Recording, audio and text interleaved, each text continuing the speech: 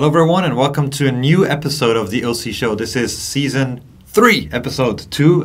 This is Tim, my name's Peter. First things first, there's another batch of Q&As coming. Yeah, so we're going to keep the same concept as last year because Q&As were always quite successful. So the first Q&A is going to be Tuesday, not Thursday like it's written on there, at 9 p.m. Eastern Time. And again, we'll be there with Truthman as well as myself and some eventual guests to talk about the main topics of the week. All right, so as we continue the same kind of a thing like last year, first things first, there's the OC-Esports competitions. Yeah, so the start of the year has been already quite busy for those of you that are into competitive overclocking. The ROG OC Showdown was the big competition that opened up this year first. It's the Extreme Round 3 of the 2015 OC Showdown. So basically they were waiting that Skylake was more into everywhere and then more people all over the world had access. So with 31 participants, it ended up yesterday. Right now in the rankings, DanCup, XA and Raccoon are in the top 3 and rankings aren't confirmed at the moment yet. So we are waiting for the OC-Esports team to validate all the scores. And during the winter, Gigabyte also has a competition called the Z170 Winter OC Challenge, very appropriately named. It's a competition, again, like Gigabyte has been doing for the past couple of competitions, split up into different core counts and split up into different, like an ambient, and you have an extreme competitions. The benchmarks vary between 3 Mark 11 Physics, XTU, HWBOT Prime, Geekbench 3. Plenty of stuff to do. Yeah, and it ends on the 28th, so you still have some days there to eventually participate. The old school is best school. We keep on going with this retro hardware featuring competition that is very well appreciated by the community. Right now in the lead, the Hellas Overclocking team from Greece. We have also Hard OC Czech team from Czech Republic and Tech Sweden in the top 3. So very cool. These guys, they really love their old hardware. Yeah, it seems that there's a golden corner over there in Europe where old hardware is still the norm.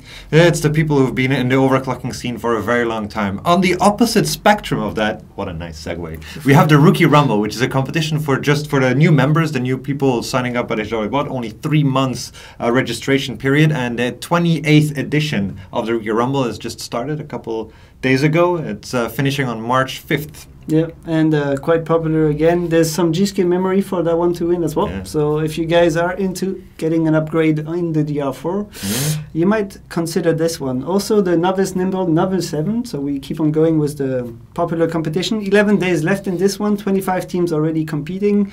In the top we have Overclock.net, always as strong.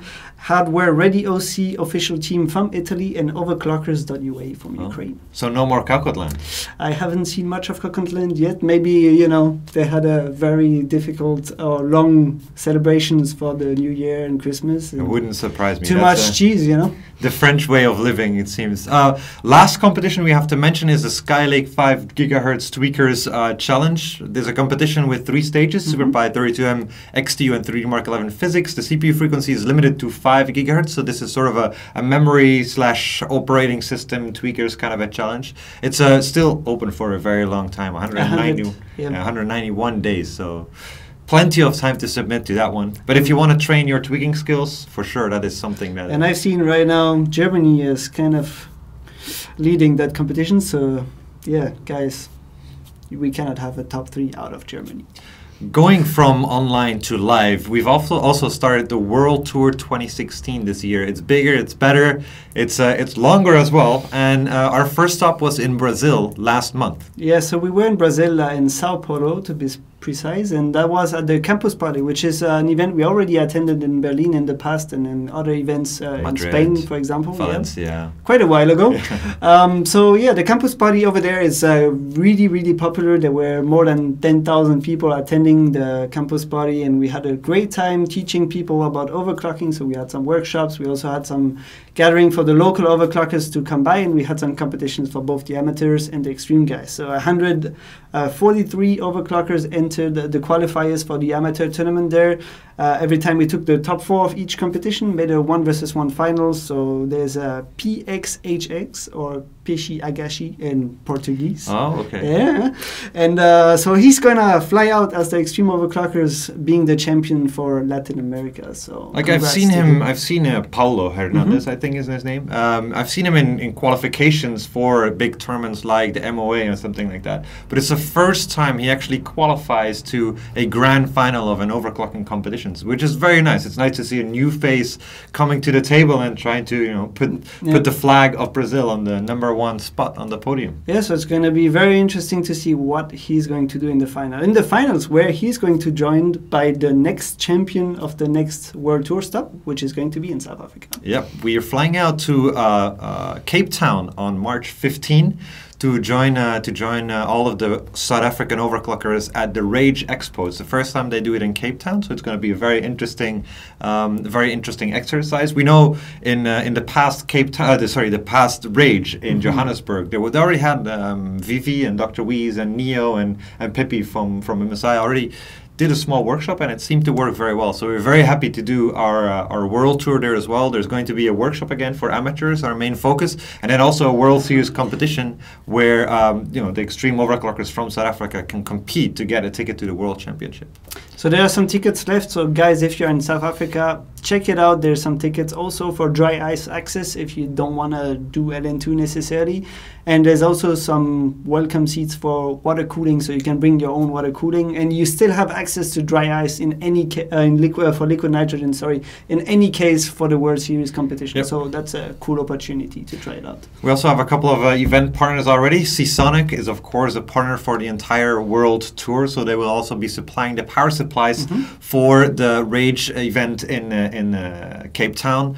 G-Skill will be providing the memory, so we're going to have some Trident Z memory, very well, nicely designed memory. Also, we have a partnership with Streetcom, which we can't really tell that much about yet. Some very cool stuff coming up there. And NAG, of course, the organizer of Rage, is partner on that event as well. Of course. Stay tuned for more information on that event. We'll be putting out the official news very, very soon. Stay tuned, Yeah.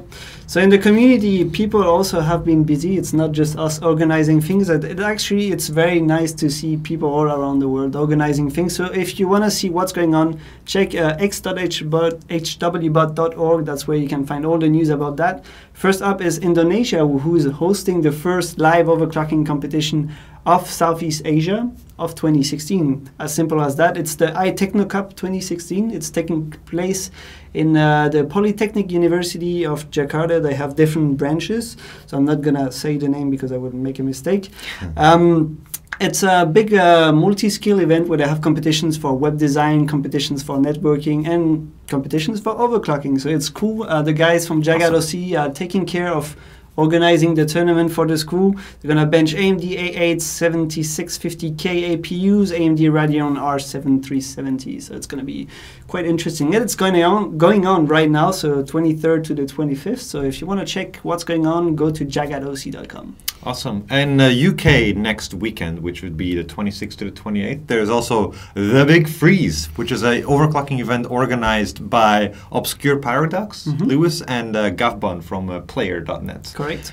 So there will be a LAN party there, and there's a small bench session on the side where you can see liquid nitrogen. I've heard there's also going to be like small introductions to liquid nitrogen overclocking, so anyone who wants to learn how to do the extreme overclocking, they can go to Lewis or they can go to Gavbon. Yeah, and I hear that ASUS is sponsoring as well, some other partners. So pretty cool event, and there's going to be a live stream from that on OverClocking-TV. So if you want to see what's going on, check it out this weekend. Last event also happening, it's the Indian overclocking event in Calcutta, which is organized by ASUS over there. So they have the ASUS overclocking tour all around India. So they're doing different cities. They did Mumbai last year as a kind of a starter event thing. And of course, Tullius and Abhishek are behind that one. There's going to be some workshops, some competitions, and it's of course a gathering and some guest overclockers invited, just like the previous events. So Tullius is actually pretty cool. He did some overclocker in focus interviews, which I recommend watching. You should also watch the interview with Bench Bros, which is the last one that we've published. Correct. And there's a couple more with Dankop. We've also interviewed Lehoft. Pretty interesting interviews. Lehoft one is pretty cool, yeah. So check it out on YouTube. So that was it. Yeah, so that's it for this episode. What a weird outro, sorry. So next Q&A is Tuesday, 1st of March, 9 p.m. Eastern Time on the Overclocking TV channel. If you have any questions about this episode, just let us know. If you liked it, subscribe to the channel, give us a thumbs up, share the video, and we'll see you very soon. Thanks for watching. Bye.